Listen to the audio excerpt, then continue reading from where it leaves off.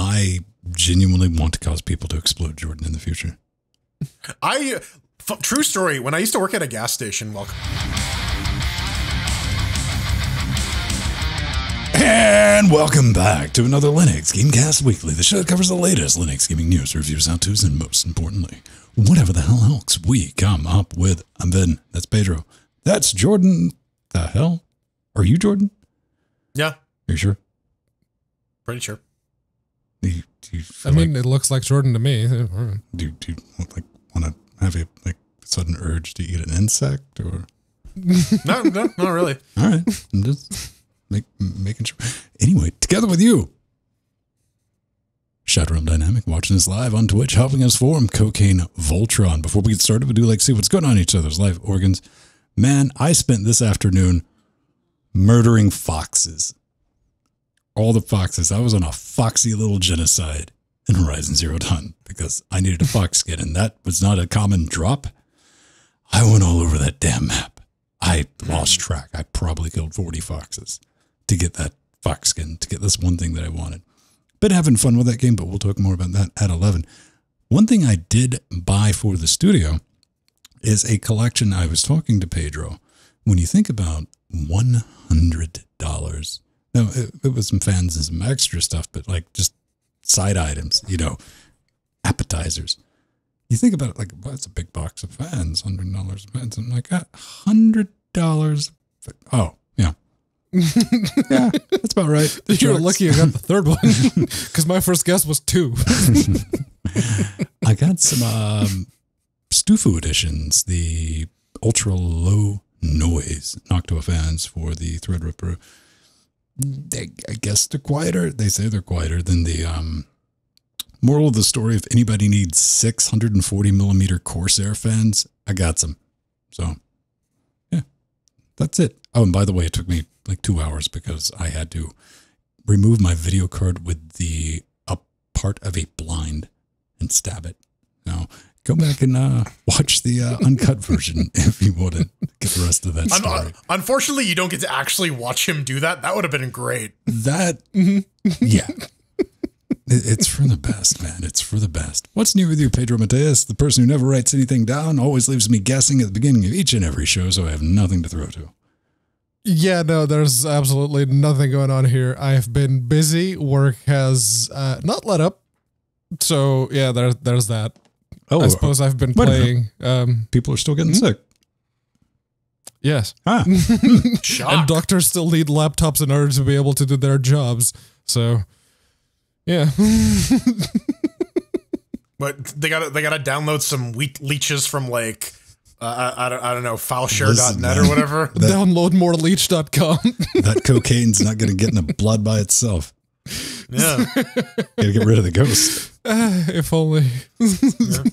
Anything new with you, Jordan? I mean, it's been 2 weeks since I got my shot, so I'm fully vaccinated. I'm feeling pretty good. There's no side effects or anything. Nice. Seems like it's going pretty well though. Yeah, I finished the Nuzlocke on Fridays. Okay, for everyone else, the fuck is that? Because I still don't know. That means nothing to me. It's like a made up word. All right. So in the base game, Pokemon don't die, right? So in a Nuzlocke, you run through the game, and every time a Pokemon faints, you release it, so you can't use it. So it's Pokemon with permadeath. Wait, so what's did you get fainting couch shit to make them unfaint or what? Do you give them sniffing? You go to the Poke Center and it does the ding ding ding ding ding, and they're back to life. Or you pump them full of drugs. That's the other one. Yes, pump them full of drugs. But I got all 16 badges in the game. I decided I could grind for another 3 weeks and try to take on the very final penultimate trainer, or I could just run up to the final boss and just kill myself because I don't want to do it.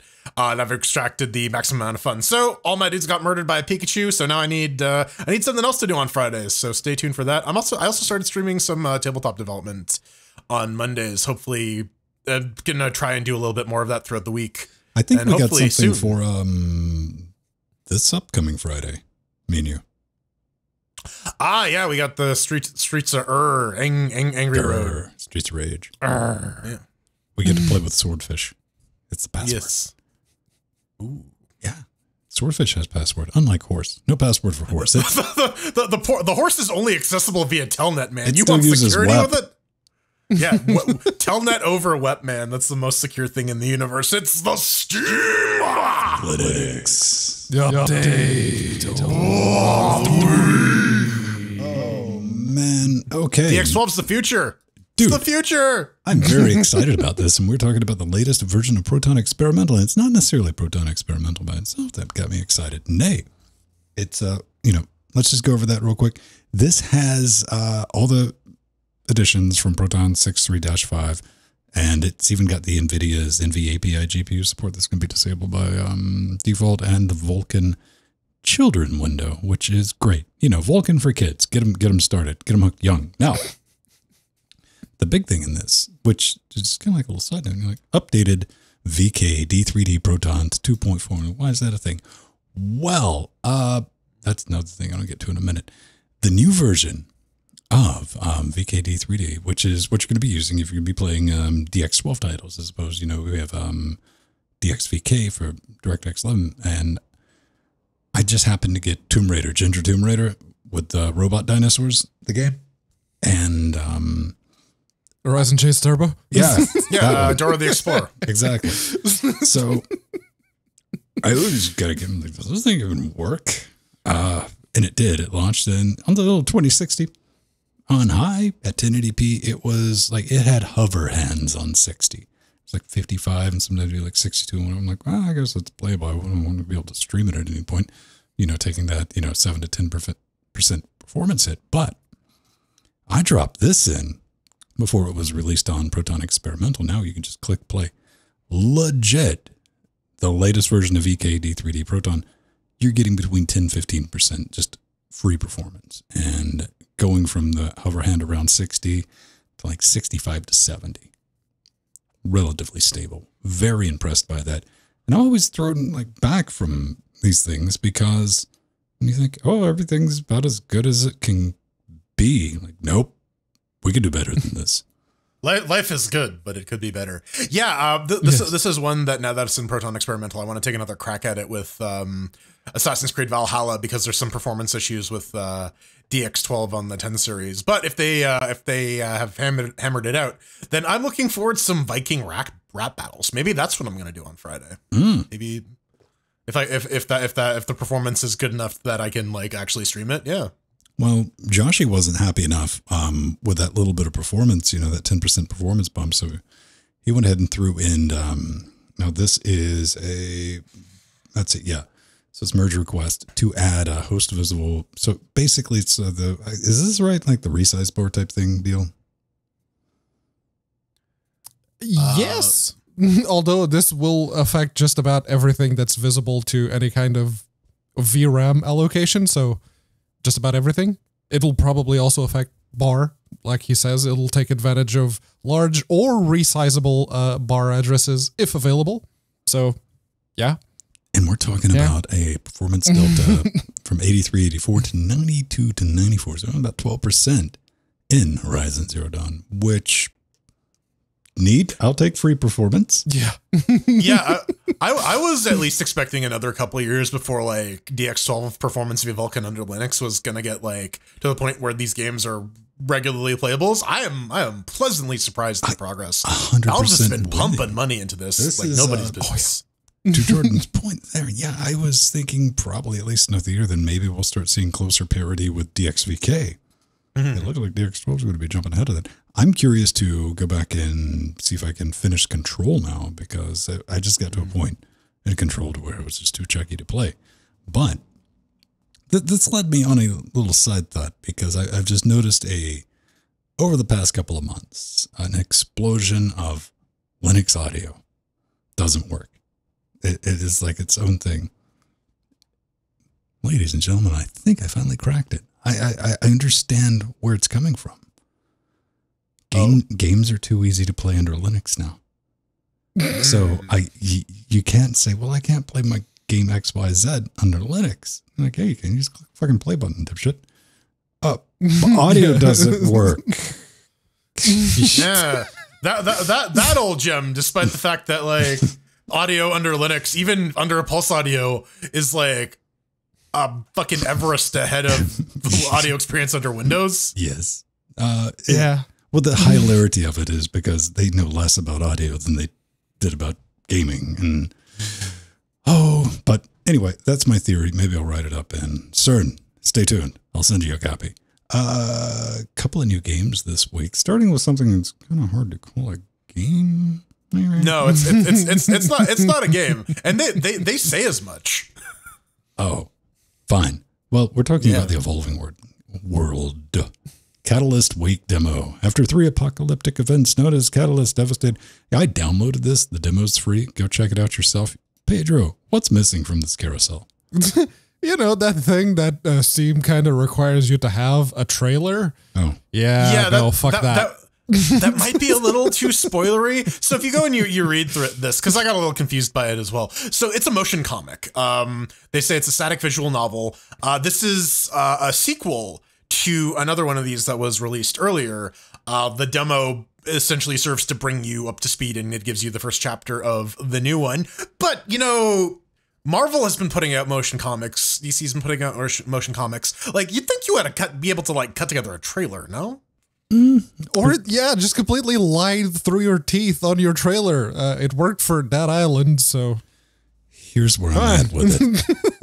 In true LGC fashion, I didn't read anything it said on the tin. I just downloaded it. And, okay, I clicked through, waiting to get to the game, and said, thanks for playing the demo.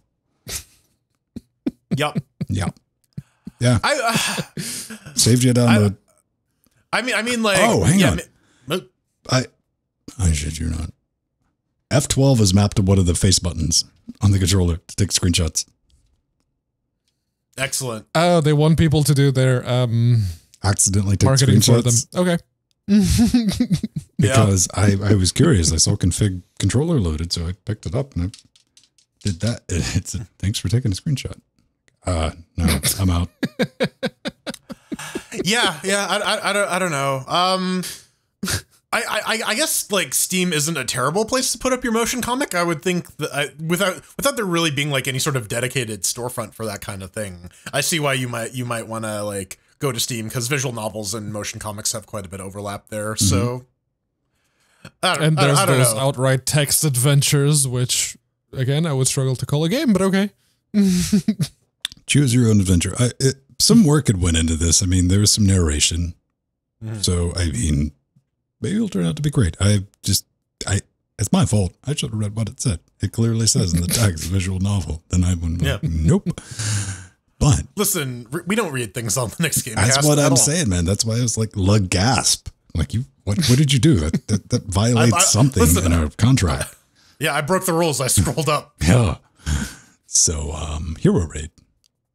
Yes, which I want to call xHereos Raid, because there's a big X on the little logo on the top right of the Steam store page, but no, it's just Heroes Raid. You can barely see it. I mean... Yeah. But yeah, no, I guess that comes from the developer being called X Lionheart, and yeah, I'm looking at that combat, and besides the gigant spider, which just about says it all when it comes to the native English-speaking abilities of the developer. I'm not going to criticize them for that, because mine aren't great either. But the spongy enemies, though, looking at that trailer and seeing the damage numbers rack up and the HP bar barely decreasing, you really don't want to show that on your trailer, but here we are. I mean, like, that's it's clearly a Monster Hunter clone. It's in early access. That's what they're going for, yes. But that is kind of the deal with Monster Hunter, where everything is a fucking HP sponge. And the goal here is it's kind of like a boss rush. They want you to focus on the raid aspect and the preparing for the raid aspect, which, you know, I feel that genre has kind of lost a bit of steam, but it definitely has some diehards. Like, every time a new Monster Hunter game comes out, like, I don't hear people shut the fuck up about Monster Hunter for 3 weeks. What is Monster Hunter exactly? It's a game where you kill HP sponges for occasional drops that you can use to craft better items to kill bigger HP sponges. So you have to kill the same boss type enemy 3 times in order to get the full armor set. made out of its hide. You're or so whatever. basically, if what I'm taking is you're basically describing WoW without a subscription. no, yeah, I was literally going to say, if you like the end game of World of Warcraft and that's all you really care about, Monster Hunter is for you. 100%. We need more sports games on Linux. Right. I mean, you'd think a podcast featuring like a German Brit, a half Brazilian, and a Portuguese guy, you'd be a little bit more enthusiastic about a footy game. Well, you'd be wrong. This is Pixel Cup Soccer Ultimate Edition, and it is basically Sega Genesis Super Nintendo Soccer. That's what it is. It doesn't pretend to be anything else. And it's got some cute pixel art and. Listen, here's the deal. There are certain games that are horrifically underrepresented under Linux. Sports games are definitely one of them. Yeah. So like any addition to that canon is noteworthy, and there you go. Apparently, it's fairly well received for what it is. So check it out. Yeah. If you And really I'm wanna play looking at some the Pixel graphics, Soccer. and that reminds me a lot of the Captain Tsubasa games from back in the day. Someone's gonna have a word with you. I don't know what that is. It's some weird bullshit. Oh, obviously it's some about weed bullshit. people playing football where they would kick the ball and you could see the curvature of the earth as the ball went flying like 3 meters across the stadium. Yeah. I don't know. I mean, it's like 2.5D soccer to go to. Is there multiplayer? There A shared is split screen, so yeah, local only. Yeah, local multiplayer. Which why are we even having this conversation? You know what? Speaking of, let's fucking talk about base jump for a second. Okay. Because speaking of games that only have local multiplayer, Well, this in no way would this ever require multiplayer, though. right? This competitive action platformer thing. That deliberately shows 2 players on screen at any one time, yes? Yeah. See, I don't know. Then you brought up like Smash Bros. Okay, this is what I said. yeah. To me, I'm not terribly familiar with Smash Bros, but I mean, to me, it looked like Smash Bros on a hella budget with platforming. Yeah, except like the action in Smash Bros is I don't know, like more smashing. This is like Splash Bros. They're like throwing water at each other, and like it doesn't look like it's doing damage, Get but like wet. clearly their HP bars are going down. Like Yeah, no, it's like really simple Look at looking that screen shake. towerfall I with would've- annoying screen effects. Oh, yeah. yeah, like when I was watching the trailer, I'm like, what the fuck? What is even happening? Maybe don't shake the screen so much so I can actually look at the gameplay. Yeah, no. We go back Yeah. to, I guess, what's better, a shitty trailer or no trailer? Yeah. I'll take shitty trailer. At least you can kind of see what's going on. At least you can see, yeah. And you I'm gotta with shitty definitely give trailer. them credit for like an attempt was made though. Yeah. I don't know why you need shaky pick cam and like hipster pick. Or no, it's not even hipster pickles. Pixel looks like Flash. Like, I would have left the zoom crash effect. Like, hopefully that's not in the game. You did that for the trailer. Leave that out. yes. This is something we were talking about earlier in the show. So there's a Crash Drive 3 because, Yes. believe it or not, there's a Crash Drive 1 and 2. This is not always the case, as we've learned covering games. I'm like, wait, what? Where'd the other ones go? One of which you guys actually own, apparently. Both of us own Yes. this, and this absolutely comes across as something that Pedro and I were like, hey, let's like stream this one day. And we never messed around with Crash Drive 2, but maybe this one. Yeah, I remember playing Crash Drive 2 and actually trying to get into a multiplayer game and succeeding, but I never went back to it, and I'm not entirely sure why. But hey, Crash Drive 3 is now out, and yeah, you can pick it up. It's £14.99, so that's about $20. Usually it's currently 25% off. And yeah, it is It's got hats, Pedro. It does have hats. There's the car customization thing, much like the second one did. And multiplayer, you have 2 modes. You have race mode. You have you have I more than think 2 I modes. remember why I've only got 7 minutes in it. Yeah. I genuinely, the Steam version, I think the controller support was busted. Well, they do say full controller support on this one. And yeah, no, multiplayer, you have both the like traditional either racing or King of the Hill or whatever modes. And then you also have the fuck around sandbox mode, which I think that was the server that I joined at the time, was the fuck around sandbox mode in Crash Drive Thru. But I do need to say a big thank you to M2H, who sent us some keys. Oh, we have keys for this? Very much appreciate it. Oh, yes. Tell me things like that. I mean, I did. I'm just more excited that you can run this on your CentOS 7 machine. Oh, baby, you know it. CentOS 7, 1804, and 1604. Yep. 560 Ti. Don't try to bring any of that 560 bullshit up in this. And, can only run on the Ti for me. I don't know. GTX 560 or the RX 560? I don't know anymore. There's too many. Just roll the dice. You might need it for this next HD remake. Yes, heavy air quotes around HD, but hey, it's Secret Agent HD. Let's just go ahead and get this out of the way. What do you expect at the base minimum if you're going to throw HD on something? Because I brought this up in the pre super shows, and when I say baseline requirement for HD remake is, by definition of HD, a 16:9 resolution minimum. 720p, yeah, 1280 by 720. Mm-hmm. That's HD. I guess to me, it's the misnomer of like HD remake. It really just means like a graphical overhaul. It doesn't actually necessarily mean that it is remastered to 16:9, even though in most cases it is. Yeah, even though most people do it right. Yes, and they did it right with Crystal Caves, because these are the same people. Crystal Caves, the HD remake that was released, so maybe there is an HD mode in there and they just didn't take screenshots of it. I don't know. Apoogie. But yeah, it is the old Apoogie Secret Agent, which is Agent 006. And it is, if you played Crystal Caves or any of the Keen games, it is that game. And this, along with Keen 4, or Secret of the Oracle, these were the two that I played the most back in the day. So, yeah, that's very nice to see. You know what? In all fairness, I mean, like a 30-year-old game, like, all right, that's cool. I'll give them $3 or $4 for it. That's not a problem. $7.99 or £5.79 if you're in the UK. Yeah, it's priced the same as the Crystal Caves one, to be fair.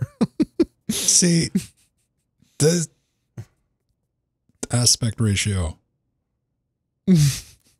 Oh no, that's 21:9. That GIF is actually 21:9. It's not even 16:9. I don't know. I don't give a shit about the 4:3 16:9. Just get that 21:9 shit away from me. That's nasty. Hipster. But it's the future, Jordan. Right? The future sucks. The planet's on fire. I'm a lizard man. Leave me alone. It's a fantasy strike, man. Okay, you think sports games are well? I guess they were technically more scarce than fighting games. This is true. Yes. We have this and Kings of Kung Fu and Mega Man Punch. But yeah, Skullgirls. Right, I keep everyone forgets about that because Lab Zero kind of went kaput. Anyways, Fantasy Strike. It's by a bunch of the guys who made Street Fighter 2. They got a brand new update for July 2021. They updated some lighting on Rook, Grave, and Setsuki. They show you the before and after in the blog post they link to, and it's marginally better. They look slightly better. I don't know. You can tell they're different pictures. You can definitely tell they're different. Hair looks nicer. He's got new tats. See? Yes. He got his rock. Yeah. I don't know about the rock guy. Oh, okay. Now, the rock guy actually looks softer. No. There is a little bit of that bullshit. Remember that? Find the differences between the two images game.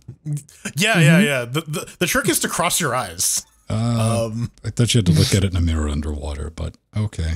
I mean, you can try that. Upside down. New and old. So, okay, rock guy looks more cartoony. There's no way. Yeah, he looks softer. He doesn't look as much like he's made of rock. It's a lot more cell shady for sure. Like a lot more Borderlandsy than like this the chunky. The paintbrush lady. I'd have. I'll just take their word on that. That's the ninja lady. The paintbrush lady is the one with the really fabulous dress. Calm down, nerd. We get new costumes. Yeah, paintbrush lady is bottom row. But yeah, so they added some graphical improvements. They're nice, I guess. The other thing they did is they completely overhauled their controller stack. There's some better improvements under Linux, and also if you have more than 2 controllers plugged in. You can actually determine, you can tell the game, this is player 1 and this is player 2, and you can change it, which is super nice. I can see this being like super handy for local tournaments that you can go to if you're vaccinated and don't go to them otherwise. But I mean, like they keep checking on development for this game. Most of the stuff has been most of the hot new stuff has been paywalled, but again, and since they've moved to free to play, but it's good to see that these updates are still trickling out. They're still concerned about balance. There's also a bunch of rebalancing notes as well that no one gives a shit about unless you're pro into Fantasy Strike. Fair. One of the characters that the character that I played the most when we were playing around with Fantasy Strike was the Gray. The dude with the ghost lady behind him. I really like that character. Most cheaty ass character, yes. Of course you laser right to it. No, that's the thing. I really like the way that it goes because it combined physical Pedro, attacks with the character. Did they balance the op character? It wasn't op. In fact, the lady with the brush, she was the op one. She was the first one to get massively nerfed right out of the bat. But yeah, no, the Gray, apparently every single ghost move, instead of just the physical attacks, the ghost moves now have 1 second longer cooldown. Annoying. The ghost no longer breaks the armor, and the ground stomp has been the animation has been increased from 5 frames to 8 frames because there was one particular character that was getting completely shut down, Onimaru, which you could just with the ground stomp you could effectively be invulnerable while Onimaru was doing certain attacks against you. So yeah, no. Full round of of nerfs to the character that I actually like to play with. Good. So good. I follow a bunch of competitive Street Fighter people just because they're friends of mine, and I hear this shit all the time about Street Fighter patches. Oh, my main got nerfed. Oh no, my reach is short. Blah blah. It's good times. People get into those fighting games, man. Indeed. Coming up next, Amazon foists their unwanted projects on the Linux Foundation and calls it a gift. Also, we got some eggnog. And wouldn't you know it, we're not listening to Snake Jazz just yet, but we'll get to that. Well, there it is. The news are coming up. We don't have any drivers to speak of this week. But we do have something that was kind of dropped out of nowhere. That's going to be interesting. But before we get to that, we need to thank you, all of you, who decided, you know what? These 3 assholes on the internet, they're our at least lovely, glorious reptilian overlords. Yeah, someone really thinks that we're worth supporting. Unfortunately, with the DSers, none of this is really getting to do very good. Damn it. I mean, damn it. People know, hey, they know your heart was in it. They're just not getting the fuck you, DSer. Oh, man. If you want to help us put together an audio system that allows me to embrace my lizard heritage and become the Wanty Overlord Ancient One that I was always destined to become, you can head on over to patreon.com/LinuxGamecast. Become a Patreon. I'm just you get some thinking cool stuff with next that. week and you have a bunch of band-aids. Be like, I got him cut off. Oh, yeah, no. Next week, I'm just being surrounded, fanned by a bunch of shirtless people. That's where your Patreon money's actually going, people. Patreon.com/LinuxGamecast. Become a Patreon. You get cool stuff like access to our Discord channel. If you're an executive producer, you get access to the pre-super shows, in where we talk for an hour before we go live here about basically what we're going to talk about on the podcast with a little more Loki and Black Widow spoiler talk, I guess. But you know what? It's a bit of a grab bag. It's a lot more freeform, a lot more stream of consciousness. So if you like Linux Gamecast, but we talk a little too much about Linux and games for your taste, maybe check out the pre-super shows. If you want the other show that we do. Yeah. Also, what the hell are you doing? I don't know. Maybe they're here for the personality, right? Hey, they could be here for the uncut version because we make that available for everybody who is able to help us out. And thank you for that. That is a 4-hour episode of nonsense available in podcast form. Man, we make a video. And I know people watch the video because every time I fuck up and forget to put the link on the little Patreon post, I'll get a message from somebody, not particularly just one person. It's always a different, like, hey, yeah. Where's this video? Where's my link? But lots of not so fringe direct benefits from being a Patreon, like access to the show notes at a certain level. You can buy your way into the goddamn show. You can RSVP because like I'm playing multiplayer games on Thursday. Ven's sometimes playing multiplayer games. Pedro has to be forced to play multiplayer games. But you know, if you want to join in, then you know, being in Discord when we ask if someone wants to play some games is a great way to do that. But Jordan, I want to wait until you're playing the game. Then I want to play. Or you could just try to guilt me into it like last week. I'm looking at someone who will remain unnamed in chat realm. All right. But we got to thank Kohaku, who is a brand new Patreon. Yep. So executive producer. For that. Brand new executive producer. Get your name in the credits. We got a store.linuxgamecast.com. If you have cold blood and you need to increase your body temperature, a Linux Gamecast sweater or t-shirt is probably the best way to increase that court. Yeah. We don't have we have hoodies, right? No sweatshirts? Well, I mean, that's, yeah, but technically a hoodie is a sweatshirt, I suppose. It's a sweater, whatever. We had this conversation like 3 years ago, man. If I ask you to pick me up a sweater and you show up without a hoodie, I'm going to slap that shit right out of your hands. All right, then you can enjoy your dirty hoodie. It's your floor hoodie then. No, it's your floor hoodie. I mean, it's a sweatshirt with the hood, so... A sweatshirt's not a sweater. That's why they have different names, Mateus. It's inclusive. A sweatshirt is a type of sweater. We've been over this. Okay. We got wish lists. If you go to linuxgamecast.com, put your mouse over the support tab and go down to the wish list. You can buy some stuff for us. We have I have a wish list. Pedro has a wish list. Then has one. You can there's one for Jill if you're a Weekly Daily Wednesday fan. And yeah, you can help us fill out our various respective studios. Comment on that moth, and I fixed that internet moth picture. It's never been color corrected, and I color corrected the goddamn thing. Well then, credit where credit is due, I suppose. But yeah, if you buy some stuff, you can send us a note. We'll read stuff on that note, and if you send Ben some stuff, you get to be a flashy name behind his head. Yeah, that no one can read, right?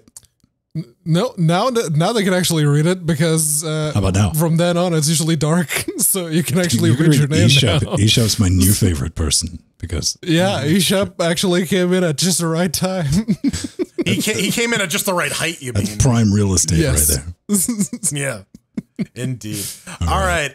So let's get into this. I'm tired of spending money on this thing. I'm just going to foist it on the Linux Foundation. Oh, hi, Amazon. Hi, Amazon. How you doing? You mean Fork O3DE? And you can create AAA games and high-fidelity simulations. It's something that's built for... the best I can tell from this is kind of a rework of Amazon's Lumberyard, but with all the cool parts left in, allegedly. But it's also nice and open. It's licensed very, very well. So... and you're wondering, what the fuck's the Lumberyard? It's the Amazon fork of Crytek from a while ago. If you don't know what Crytek is, you're not alone. They're really the only game that was making use of that fork really was Star Citizen. Well, it hasn't. I mean, that'll come out in 20. That'll come out when we can actually travel to other planets, so you won't actually need to pay for Star Citizen. That I think is going to be the permanent reigning champion for early access, but. To what Jordan was saying, Linux Foundation will oversee this project, and they're going to form the Open 3D Foundation. Okay,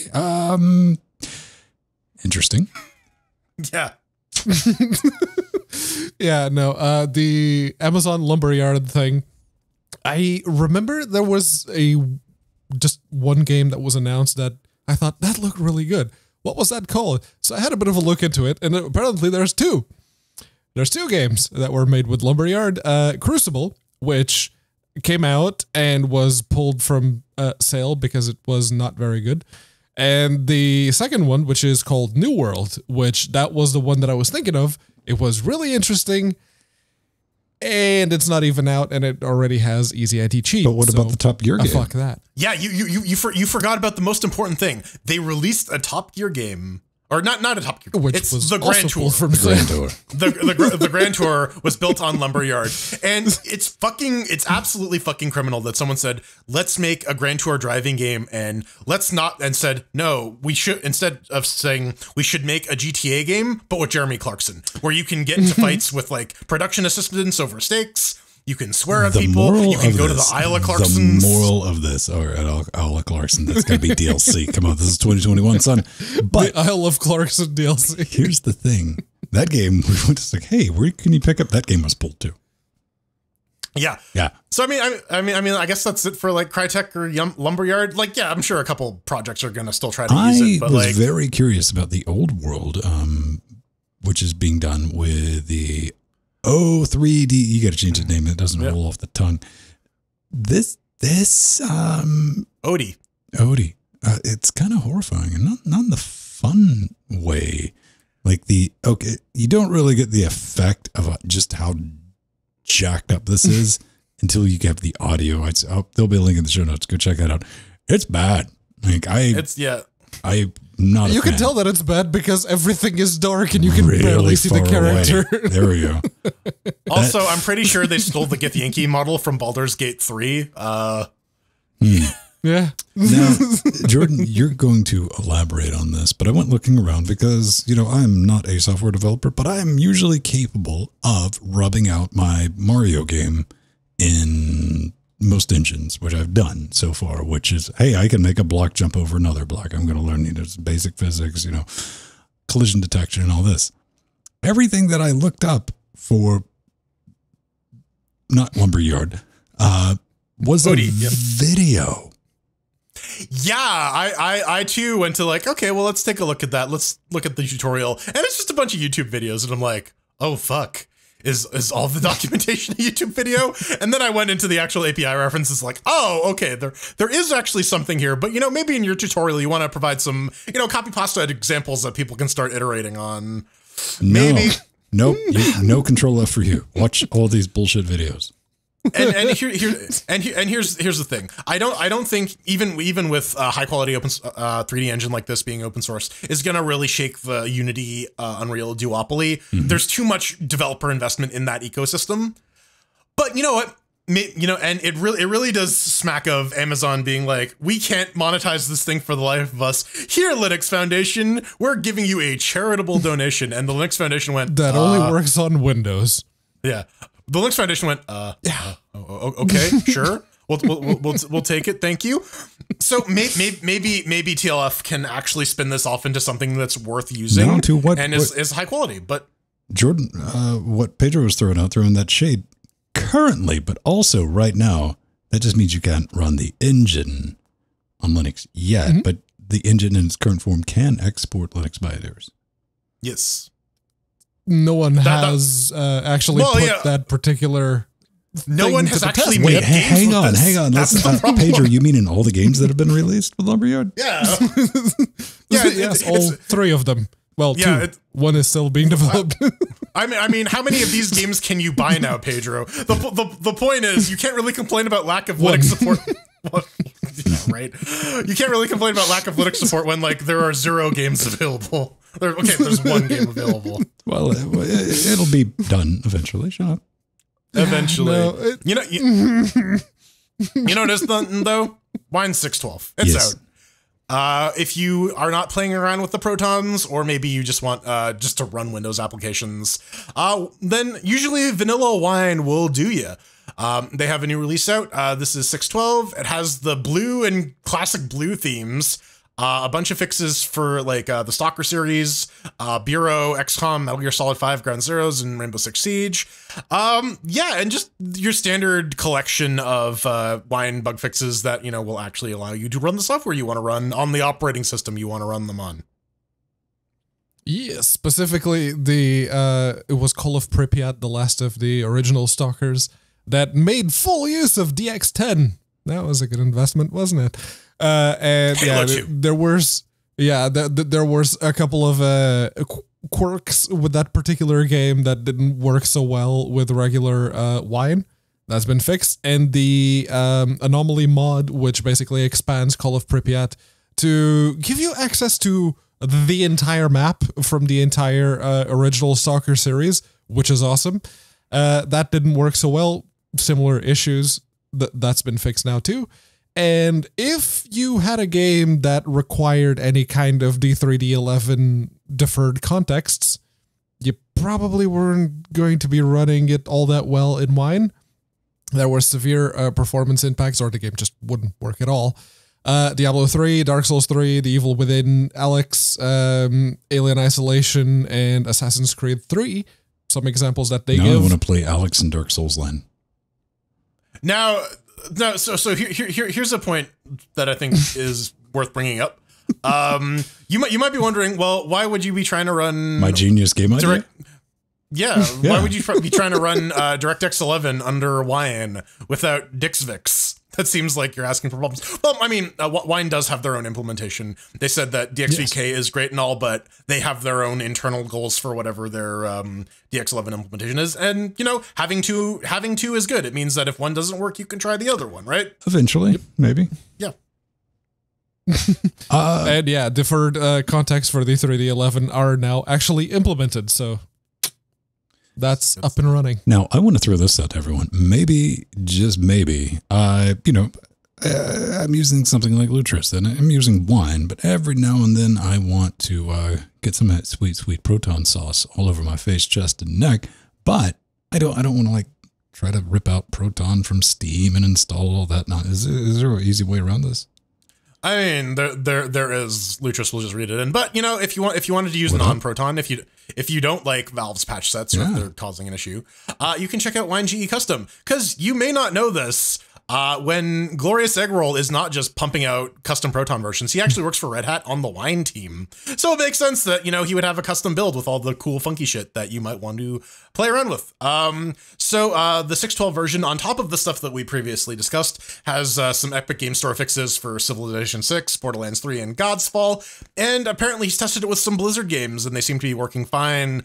I mean, that is until Activision starts to get a little stabby. It's good to see SSHFS getting some love. That's my go-to thing. It's like, I need network quick and dirty. That'll do it. Yeah. That's in the best story. And with these builds, you can just literally download them and extract them to, .local share Lutris runners Wine. Just extract the file to there, and then you just pick it as a runner. I tested it with the Need for Speed World, and it launches. The launcher shows up, and when you click to start the game, the mod loader application that it comes with, which is the thing that actually injects the custom content from the different servers into the base game, it crashes, which means that there's no custom content. And if you get into a race with anyone that's making use of the custom content, be it like vinyls for the cars or actual custom cars, the game just crashes. So it's kind of saving you from having to deal with other people's horrendous DLC and stuff like that, right? But it also stops you from playing the game. It's doing you a favor, and every way you look at it, it's freeing up the time. Every way, man. Every way. But yeah, it's better than actual Wine in that respect, because actual Wine, as soon as you get in game, it just freezes. So it's like, okay, yeah, no. Right. Progress. So streaming stuff on Linux to Twitch is kind of shitty, right? Got no good tools for it.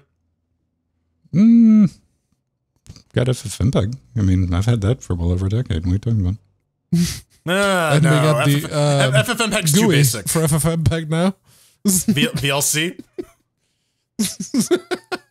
That doesn't. They have their own built-in codecs. Yeah. Yeah, that would be using GStreamer, not FFmpeg, Jordan. Yeah. Whatever. Shut up. Hey, I owed you a fucking well, actually, so I was just waiting for you to dig deep enough. Let's talk about GemNV encode. This is going to add OpenGL version of GemNV encode to OBS FFmpeg. Well, that's the plan, kids. Now, if you're familiar with Windows, you know about this. This is what they call new NV encode. And, well, it's going to do the same thing, man. On Linux, currently it copies the rendered frames back to the system RAM, copies them again into an FFmpeg AV frame, then it makes the FFmpeg load them back into the CPU. That takes a minute. It's a little slow. It's also slightly resource intensive. nowhere near as much as, say, you were trying to encode it, everything on your CPU. As you know, and wonderful thing about NVENC code.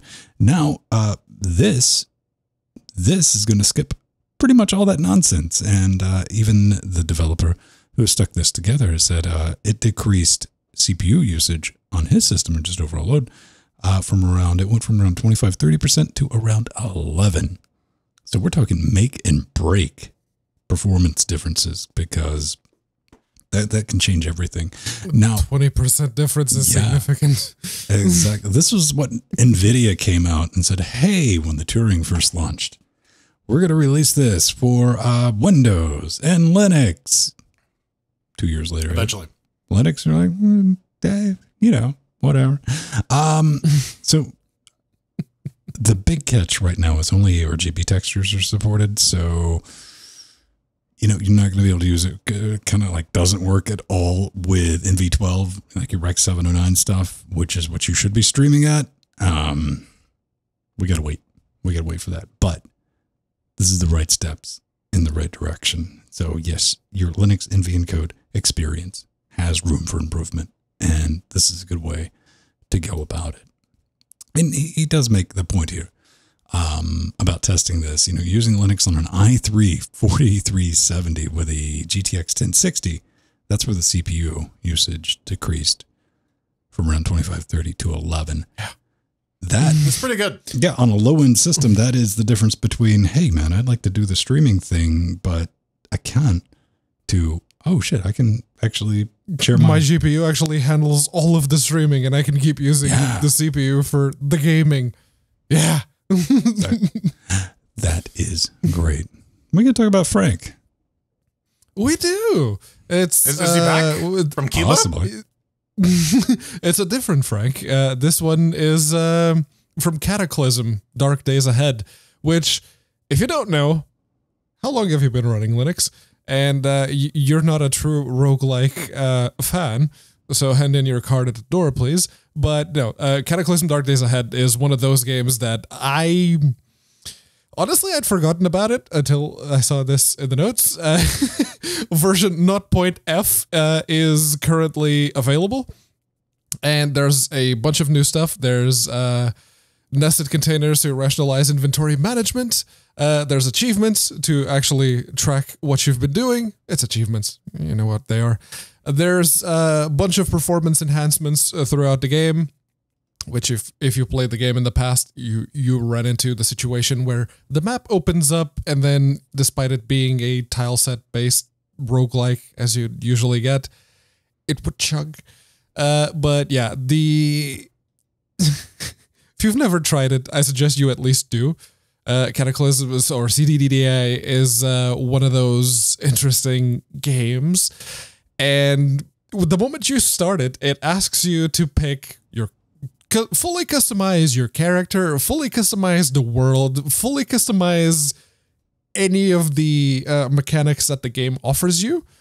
I don't want to build your game for you. So I downloaded it, I went with the defaults and said, let's go. And I immediately got swarmed by 7 zombies and I died. So yeah, can you explain, because this has fallen afoul of fuck screenshots. Well, I mean, a lot of the screenshots are just going to be out of terminal, right? It's primarily an Chris's game. Also, if you want to try it out, maybe don't try it out on Fedora. Apparently, the builds are busted, according to their little packaging status thing. Arch and Debian are and FreeBSD. If you really want to play this game, FreeBSD is where you want to play it. But yeah. I mean, text-based roguelites, they're good for when you're doing deployments late at night and you need something you can do in a terminal. I don't know, man. We could. Yes. Why did they call it Frank again? That's just because the release is F. F is for Frank. Yes, not point F. F is for Frank. So Frank. It's made me think of you, Frank. Frank's still all over my dick trying to get me to. Does anybody work at do anything with photo restoration? No. I was asked to do one of those ones. I don't know, man. It was just a bunch of pixel copying. I can restore the MS Paint titties on every picture I'm given. Frank's just gotten all fucking nostalgic. He's digging out these old ass photos. He's like, "Oh, can you do something about like that picture I got from nursing school?" And I'm like, "I can't do anything with that, man. That shit's too old. You gotta colorize it." Ugh, I'm not gonna mess with it. You can take it to a professional. Oh, what do we got up next? Riot music? Oh, sessions. Nope, no. Incorrect, Pedro. No? This is more like a lo-fi. Hi, Pedro. Beats. How you doing? Not bad, Pedro. How's it going, Pedro? Who was doing the oons? I was. Oh, Jordan. It sounded like I wasn't paying either of you any attention. Oons. This is from Riot Games, and they've released a reasonably sized. How many tracks do it before I talk too much shit? Oh, come on. Put the tracks on here, people. No? You gotta go to the Spotify channel. There it is. 37-track album, collection music developed in partnership with a number of talented musicians, and this is completely free. You can use it for commercial purposes. I went through it. I'm going to be honest. I didn't have anything. You can just straight up download the album sessions. It's the big blue button. Yes. Yeah. Yep. And it's completely creator safe. I just wanted to give them a mention because that's really cool, and you can use this for your streams or anything like that. Next project, music, go for it. Yeah. I mean, like this is kind of out of left field for Riot, but more royalty-free music is always nice. So good on you. 100%. And yeah, just listen to it. It won't cost you anything, and it's all waves too. It's not MP3s. I had to break out my Vinstone MP3 wave converter-tron script after I found it in our Discord of all places. Like, I'm not typing this out again. That was hunting back, but yeah. Go yoink it. It's all lo-fi ambient type stuff. Not a lot of metal, but that's okay. Some people don't need that in their life. Yeah, they're dummies. All right, coming up next, we're throwing chairs at Wildermyth. It's wild and mythological.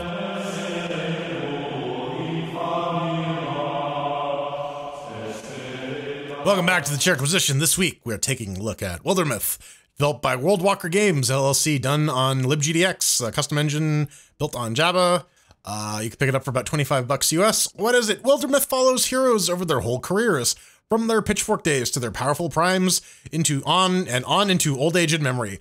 It's a party-based procedural storytelling RPG where tactical combat and story decisions will alter your world and reshape your cast of characters. So we got to thank Worldwalker for sending us keys. Awesome. I guess I'll go first.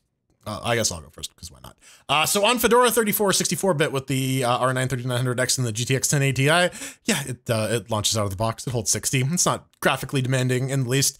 The art style really reminds me of like your average early 2000s webcomic. But it does use this to its advantage because the paper doll style actually allows you to like modify and add like clothing layers to the character drawings. And so as you customize their equipment and as they age and whatnot, you get your character in the dialogue bits, which a lot of games kind of ignore, and I thought was a very nice touch. The soundtrack is just some generic medieval tootling, and while the DualShock 4 controller worked, I ended up playing it with mouse and keyboard. As for fun, remember Massive Chalice, you guys? That nifty strategy game from Double Fine that had your characters grow old and die as time went on, so you needed to selectively breed your heroes so that all your units would have the best stats and classes, and also hemophilia. Well, I mean, it was pretty fun. Although the implementation was a little mediocre, especially out of the non-combat stuff. But Worldwalker decided to take another crack at it, and I would say the end result's pretty good. I mean, realistically, it's only marginally better than Massive Chalice, but that's not a bad thing by any stretch. The combat is your standard grid-based XCOM style. Everything plays as you expect if you've done one of these grid-based tactical jammies before. But be careful, because the AI will not fuck around. If you put yourself out of position, they'll be like, oh, is your caster exposed? Let's just beeline to it, because fuck you. One minor gripe I had was that all of your units kind of look the same, especially early on. So when it's giving you the next character, I've misclicked the wrong square because I'm like, fuck, I thought it was this guy. And so I've wasted several turns just like walking out of position. I really wish they would make that a little more clear, but it's a nitpick. I think mostly it has to do with the Tim B. Buckley-esque like Control Del styles characters. They all look the fucking same. And yeah, the one thing that really struck me was the mapping and exploration segment, because you go to it's a hex crawl. You go to various areas, you can clear them out, you can build your settlement, time passes, and stuff happens, which is really cool. The overworld really reminds me of Final Fantasy Tactics A2 Grimoire of the Rift, and I love that fucking game to death. So any sort of reminder to it is pretty good. And the character stuff is fun too. Your characters are all randomly generated, but like you get to decide whether or not they like each other, whether they hate each other. You get these little vignettes, and you get a lot of emergent narrative, which gets you. It does the Nuzlocke thing, right? It gets you attached to your characters, so that when they die, you're like, ah, damn. Not only did I spend a lot of time of like growing him, I'm slightly emotionally invested in this guy. So yeah, that's pretty fun. It's a pretty solid tactical roguelike. It's got online multiplayer, then and I connected. So it basically looks like, at least from the overworld perspective, multiple people can control the same overworld stuff. So you can split you'll eventually accrue a bunch of party members that you can't use at once. So you can sort of split that off. I don't know how the combat works because we didn't get around to testing that. But maybe someone else can send us some hate mail about that. Regardless, I'm going to give it 3 chairs. It's really solid. I liked it. Pedro? Yeah, and it's surprising how much you can accomplish with very simple looking graphics. Over here on the Ryzen 7 3700X with the GTX 1080, it launched out of the box. It's locked at 60 at 2560 by 1440 or whatever resolution you happen to be running at, because it's Java. And the VSync button in the options menu is a lie. It's always 60 and it's always going to be 60. The DualSense, it worked out of the box. Even Java nowadays, it can handle the DualSense. That is kind of awesome. There's some weirdness with playing with the controller. I'll get onto that later. You're much better off with the mouse and keyboard. If you're looking at the video version, I'm actually playing with the controller. I played with the controller throughout the whole recording, so you can see exactly what I mean. As for the fun, yes, it is fun. I do like the procedurally generated content, which keeps all of the events feeling pretty fresh as you progress. There's very little repetition in the stuff that you do. I mean, the combat is always going to be the combat. You got lucky in this fight. I got lucky in a lot of fights because I kicked a lot of ass. No. Easy for me.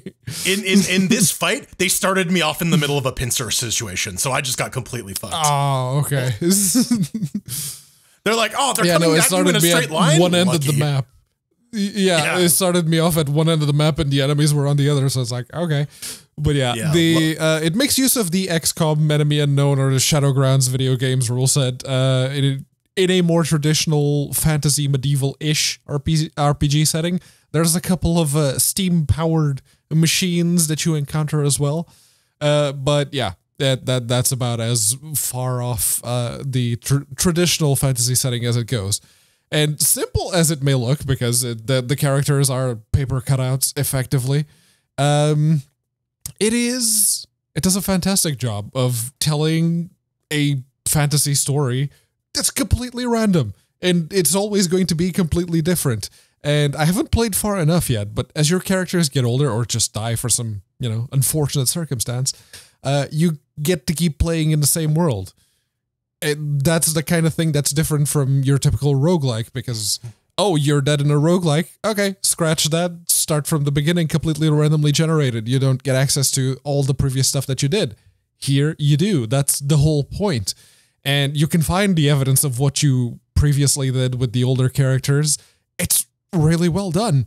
And yeah, if you fix the controller weirdness where the move/attack cursor starts on the same relative coordinates as it was on the previous battle, and in the new battle, instead just start the cursor where the character is, I bumped the microphone arm there, then yeah, you've got yourself a very good sit back and play experience on the TV box, for example. I really enjoyed it. 3 chairs.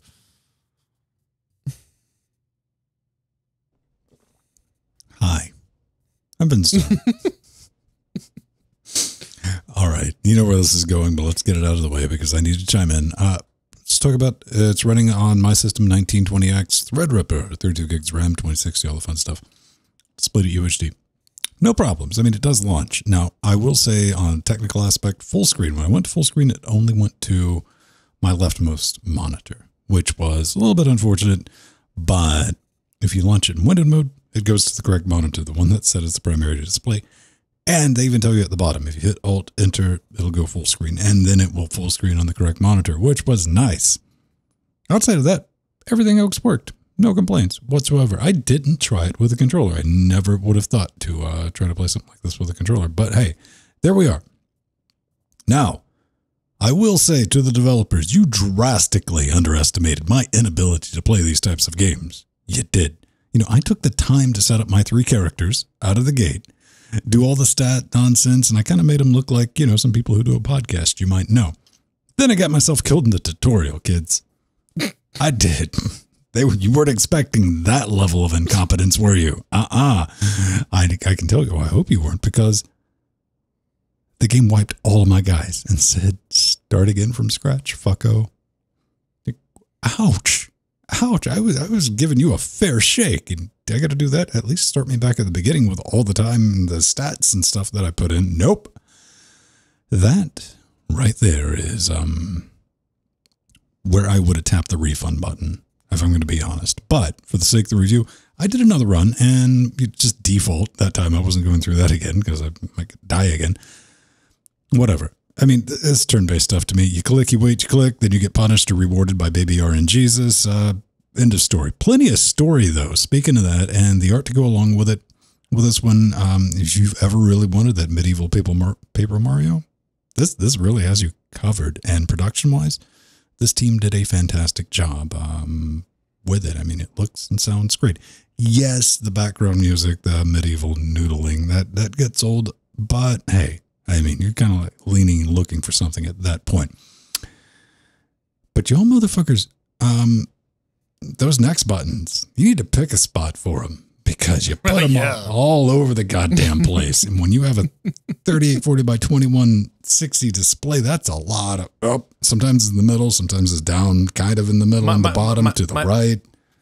My favorite part is where they put it right under the Steam notifications. So if you ever get like an achievement or whatever, that fucker is hidden from you forever.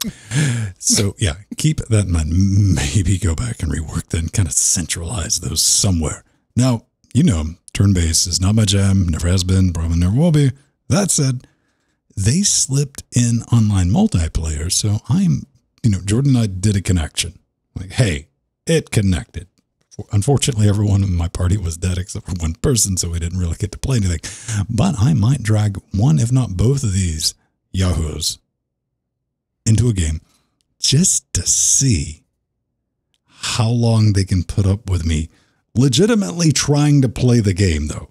Not griefing them in any way, shape, form, or fashion, to see who rage quits first.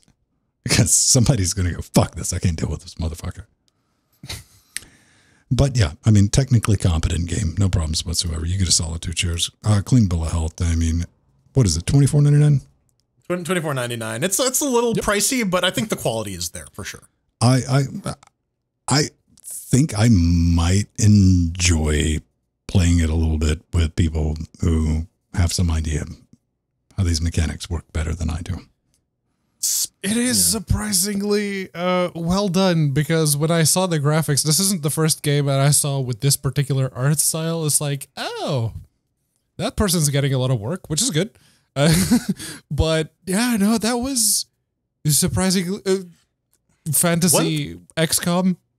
I like one thing I gotta give credit to. I really like the magic system, actually, where you enchant various objects, and it's like very positional based, very tactical based. It reminds me a lot of Dungeons and Dragons 4th edition with that, and I really like 4th edition D&D. It gets a lot of hate. Different objects give you different attack spells. Yeah. It's very positional, and if you want to make the most of your spellcaster, you got to use your fighter's movement abilities to like move them into the ranges and shit. It's pretty fun. I quite enjoy the game design here. And you could even use a frying pan as a weapon. So. Yes. I picked a spoon for my wizard because I'm just like, spoon. All right, that's going to do it for that. Coming up next, we got some hate mails. And we get some confirmation whether Nixon's pyramid actually exists. Oh, no. It's the end. Yes, you've made it this far. Congratulations. You've probably didn't make it this far. Organically speaking, you probably just skipped to the end, but that's fine. Be That's quiet, okay. background music. I don't like it when you break the fourth wall. You became a Borg drone, and then you made it to the end of the podcast because it's playing throughout the collective. Yes, you just pressed that skip button and everyone else was shouting at you. Or You not, gotta because imagine, no you one gotta was imagine actually you paying sit back attention. and have a think about somebody watching on whatever passes for the internet archive like 200 years from now stumbling across like, what's going on? Hi. Oh, no. We've No, been dead for a long time. I imagine attention spans have gotten to the point where everything is just a cacophony, and we're like one voice in there, and someone's going to pick that out and be like, what the fuck are these guys talking about? It's going to be, well, I really liked Max Headroom's take on like advertisements with like, what do they call them? Blipverts, where they compress the advert into like 3 seconds, but it caused people to explode. Oops. So I take it that's where you got the idea for our plug section. I genuinely want to cause people to explode, Jordan, in the future. True story, when I used to work at a gas station while cars were driving by, I would just be shouting randomly, explode, in the hope, when no one was around, in the hopes that one day one of them would explode. And then I'd be like, yes. So, Pedro Mateus, if you would like, if somebody at home would like to contribute to content for the future and hopes and possibilities of causing them to explode, how could you go about that? You can do that in a multitude of different ways. The best way to do it is to go to linuxgamecast.com. You hit the contact button. There's a form you got to fill. A bit of caveats at the top that you may or may not want to read. But if you don't read them, well, that's on you. LGCU Weekly is the show that you want to send your hate mail to. Otherwise, we may be misinclined to take it as some constructive feedback. Or you can even ask Jordan for relationship advice if you'd like. I completely forgot to remind Ven about that hate mail that we said we were going to do 3 weeks ago. Damn. Next week, we promise. Next, it's happening. I swear. I swear. All right. This comes from one of our patrons. And if one thing we can fucking do, if anything else, is we can give some traction and some ears to other Linux produced stuff. This one's music. Who wants to tell me about it? Yes. Abstraction is back, and you may remember that the Nixon's Pyramid was a bit of a contentious point in our credits for a while. Well, here it is. The fourth debut album is here. It's a 4-track experimental synthesizer album that's been released. It has been recorded and produced on Linux using Ardour, Mixbus 32C, and Jack D. Open source Euro rack synthesizer modules by Emile Gillet of Mutable Instruments were paramount in writing the album's tracks. Other hardware such as Electron's Octatrack and Analog 4, although not open source, pay technical debt to the C64 SIT chip, and they are manageable using a MIDI via Bash or your desired shell. So yes, thank you very much, Abstraction, for the heads up. And if you are at all interested about cassette, CDR, VHS, mini disc, and 8-track. There's a limit of 100 cassettes, though, so you got to get it now if you really want that. And it's only $7 for the cassette, so it's going to be $700 for the working boombox because the one you have in your garage is busted. I am going to be real. I might have sprung for a 8-track. Not gonna lie. How many songs do we get here? 4 songs. Anxiety of Nations, Zoo, Courtship of Nations, and American Meadows. Wait, now both of you were able to give it a listen. What's our review of our Linux-produced music jam? It's very, very ambient. If you do not take this the wrong way, but if you are looking for music that has a point, this is not it. That's how you know the compliment. If you were looking for your typical definition of a song, this ain't it. Yeah, this wouldn't go amiss. Okay. So it's like Grateful Dead? No. This wouldn't go amiss at the as the background music of a new Fallout game. That was the general vibe I was getting from it. But yeah, it is not. they're not songs. It's definitely music. Backing tracks, absolutely. Emphasis on experimental. Emphasis on experimental. If you like weird shit and people just trying stuff, definitely give this a look. If you're looking for something to like jam out to, it's not that kind of album. Give it a sample. There'll be a link in the show notes. But that's going to do it for our hate mail this week. Next week, we promise to probably forget again, like halfway through, and absolutely that'll be a thing because that's us. On that bombshell, we're going to cue the music. You can always find us around right here at Twitch around. I think we're always right around 8:30 Eastern Standard Noon Time. 7:30 for patrons, pre super shows, and put your face in it. We'll be there talking some mad shit that we don't necessarily like to put out in the wide blue yonder. Get in touch with me, just at Vinstone on Twitter or at vin@mast.linuxgamecast.com. I'm Jordan Svung. I'm going to be starting up a new experimental music group called Roosevelt Ziggurat.